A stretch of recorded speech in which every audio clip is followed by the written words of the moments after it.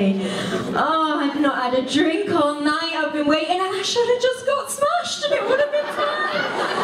Oh. So, ladies and gents, my name's Amy. Let's get some normality back into the room. I actually work for Clare House Children's Hospice. Can I get a whoop? Thank you. So when I got asked to help out tonight, I genuinely thought I'd be behind the bar or something, you know, stuck in the chairs, but here I am, dressed as Tina Turner, telling you some jokes. So, follow in, Ian. Thank you. Thank you. So they asked me to find a topic to talk about, something that I know a lot about. The only thing I can really talk about is relationships. And you'll see there's no ring on my finger, so whilst I do have a lot of experience, I'm clearly not putting out enough. But I like relationships. I'm in one at the moment. It's great. In fact, it's here tonight, so it's wonderful. It's amazing. Whenever you're ready, sunshine, I'm ready. But I do like relationships, but they change throughout the time that you're with somebody. So in the early stages of the relationship, you really like them. Towards the end, not so much. The early stages of the relationship, you kind of look lovingly into each other's eyes, like this.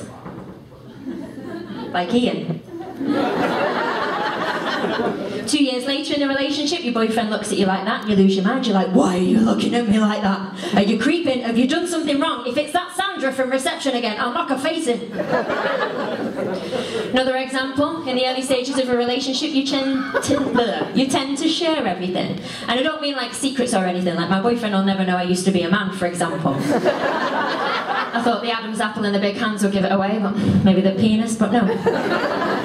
That's a joke, by the way. Look at the size of my hands, it's tiny. Look how tight these pants are. But no, I mean like sharing possessions and things. So like when you're in the early stages of your relationship, you share everything. You're like, babes, I'm just going to get a juice. Should I just get one between us and we'll just share it? 2 years later, you're in the Asda, doing your weekly shop. You come out and meet your boyfriend after it. He's like, hey, babes, can I have some of your juice? You're like, have you not just seen me in the Asda? You had plenty of opportunity to go and get your own juice. You're not having any of my juice, go and buy your own. It's difficult. And it doesn't end there. 2 days later, you're out on the ale in town, you missed a taxi because your boyfriend's pissed. You get into a round, you're like, we missed a taxi because of you pisshead, and you don't even buy your own juice anymore. It's difficult. The art of communication in relationships, that's changed now. We used to write sonnets and love poems. Now, we've kind of gone back in time to like Egyptian hieroglyphics because we send emojis. Yeah?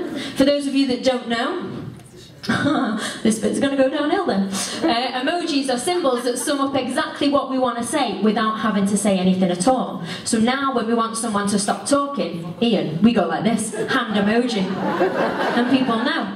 When we really want someone to stop talking, Ian, we send a backdoor emoji. I mean, that has other meanings, but we won't talk about that today. Now, when you're angry with someone, you send an angry face emoji with, I don't know, maybe a juice. Then you know what you're talking about straight away. I just think it's funny that everyone's kind of come on effing and jeffing and I've come up tonight to talk to you about juice. Way to end it. But if we carry on down this road, soon our songs are going to start changing. Soon you're going to turn on the radio and you're going to hear some kind of different love songs. Welcome, Adele. Soon you're going to hear a song that sounds like this. This is my song called Hey, I'm Using WhatsApp.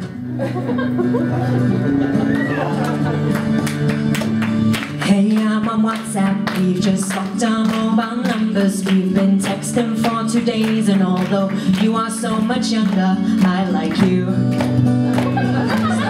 Your mobile picture's pretty cute. It's really cute.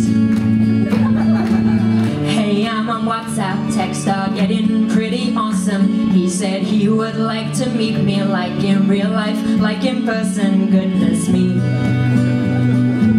But hang on, what does this emoji mean? An aubergine. Oh, he sent an aubergine. I'm not sure what that means. Oh, he sent an aubergine, but I don't know what it means. So I screenshot your text to my friends, and this is where the mystery ends, 'cause actually you're referencing down there. My friends have all made fun of you. I'm sending the emoji poo. I'm mortified, I've never felt this way. I hope your willy disappears off my screen. Is that clear? Cause now you can consider yourself blocked, along with